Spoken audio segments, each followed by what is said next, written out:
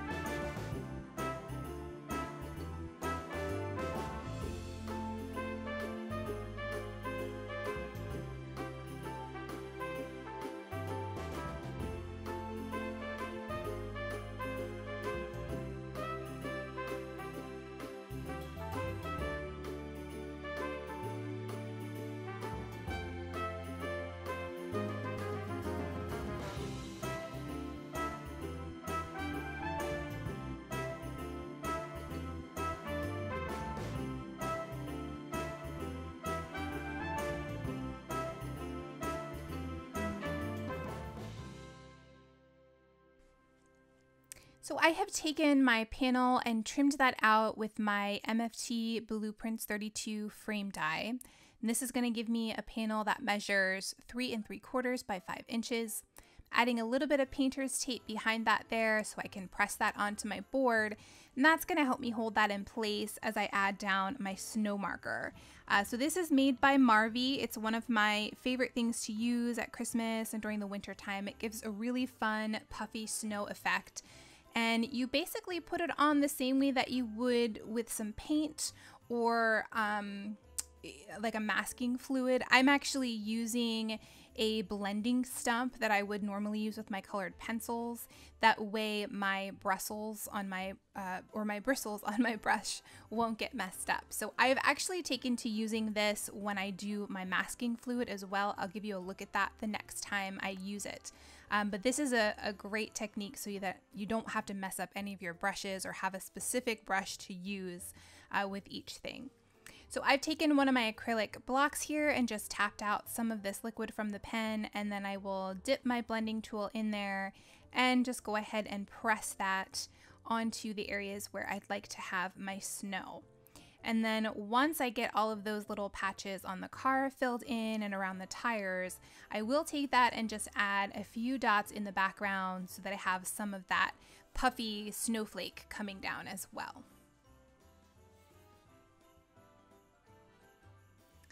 Here I've grabbed my heat tool and I'm just going to run that over top of my scene. That's going to get everything nice and puffed up. And I'm going to hold that up here so you can get a good look at the dimension. I will have some pictures so you can really see that on my blog post as well. For my outside sentiment, I'm going to use the included Season's Greetings, and I'm going to stamp that here on some MFT black licorice cardstock. I'll go ahead and hit that with my powder tool. And then I'm going to stamp this out using my Versamark ink. And I will heat set that with some Simon Says Stamp Fine Detail White embossing powder.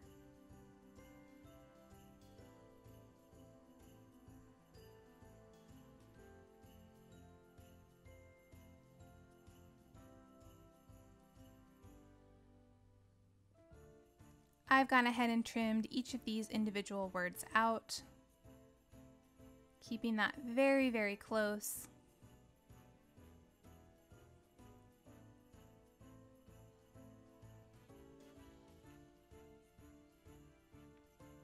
I've grabbed some Scotch foam tape and I'm going to go ahead and pop up my front panel here, and I'll place that down on my card base, which is made from Paper Tray Ink Plum Pudding cardstock.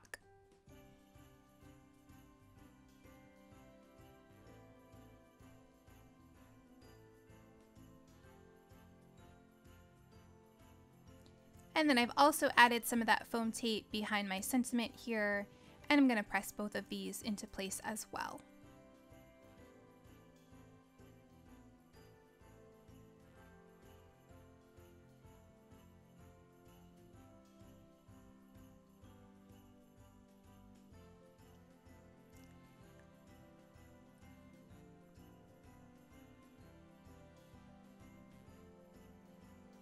For the inside, I've got a Nina panel trimmed to 3 3/4 by 5 inches, and I've pulled in a sentiment from another Stamping Bella set. This is called Merry Everything.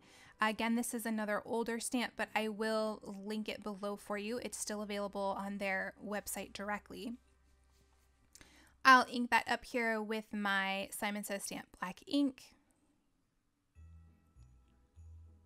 Add a stripe of this black licorice across the bottom.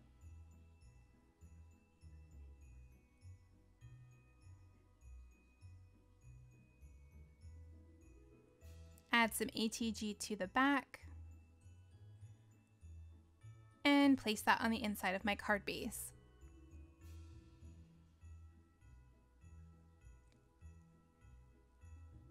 And that will complete the card for today.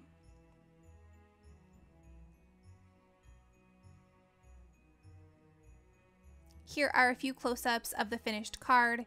In the description box below, you'll find my blog post, which has additional photos and links to the supplies I used. If you enjoyed the video, please leave me a comment or a thumbs up and subscribe for more.